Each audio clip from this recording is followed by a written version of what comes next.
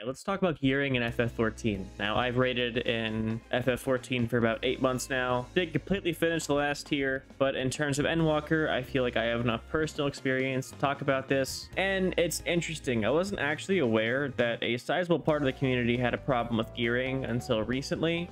I myself think that gearing overall, it's very solid. It's not particularly exciting, but it's fairly linear, and being guaranteed gear is nice.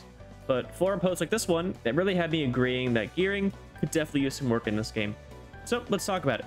Firstly, I think it's important to bring up that this isn't an issue for most of the players in the game. This is really just me guessing, but how many players do you think actually prog Savage content? FF14 is a big game with a lot of casual, friendly content to do outside of raiding, so my guess is not as much as some people might think. Keep in mind, I have no way of knowing for sure. I have no data to support this. It's just more or less my instincts. But in a game that's so huge, maybe something like gearing isn't on their priority list. Just food for thought. So the first big change that I see the most is to increase the tome cap. Right now it's sitting at 450, which for many is way too low. It takes about 8 weeks to get best in slot, which I agree, way too long. In a game that constantly reminds you that you can play any job, I agree that the tome cap should be increased. Now by how much? Well, I'm a little afraid to throw a number, but maybe bump it up a few hundred. How much tome gear and which pieces you really need depend on the job you're playing, but allowing you to acquire at least 2 tome pieces per reset could go a long way. Another thing I see brought up is some other way to obtain gear. The only 2 methods to obtaining the highest level of gear right now is through tomes and raids, and I mostly agree. People like to point at Criterion dungeons as something that could use gear reward. The way I see the current variation of Criterion dungeons, at least the one we have, is that it's something to do after Savage. With the current difficulty of Ass, it seems that's the intent, at least in my opinion. But if they did want to add a gear reward in the future, I wouldn't be completely opposed to it. I definitely wouldn't want the average raider to feel obligated to do Criterion dungeons.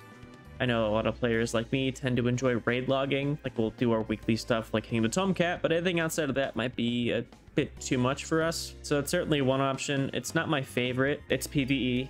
You know, dungeons and raids, they complement each other pretty well, so it makes sense. I'm not the biggest fan of it, but that's more of a me problem. Another thing I see and personally experience is that gearing isn't exciting. Nothing I get really changes the way I play, and there are a lot of irrelevant stats. Now, I could say something like bring in tier sets, but that would create a whole other system to balance. So I'm not entirely sure what the dev team can do to make gearing more exciting without compromising balance. It's a really tough spot to be in. One thought I had is to make gear at least more cosmetically appealing, which is something I think they nailed in Abyssos, but Asphalodus did not look great. Maybe try adding more job-specific sets, or just make the armor more glowy. I don't know.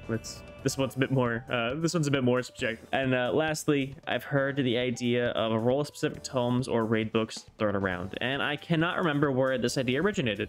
So forgive me, this isn't actually my idea, but basically you get rewarded for the role you're playing. So tank, healer, DPS. If you want to, you can throw in magical and physical range if you want to. But the idea is that those tomes and books can only be collected when playing those roles and can only be spent on those roles. In practice, I have no idea how it would play out, but in concept, I love it. This would encourage players to play other jobs and get rid of the trap feeling a lot of players have when gearing, at least, again, in concept. It would add a lot of replay value and encourage players to branch out and experiment more. In the current system, the job with the highest item level is usually prioritized because you can only gear up 1 job at a time, so if your job sucks or you just don't like it, well, you're out of luck. But with the idea of role-specific tomes and books, you can branch out more. And you know what? That's gonna do it, folks. Overall, gearing's still solid, but what do you think of gearing right now?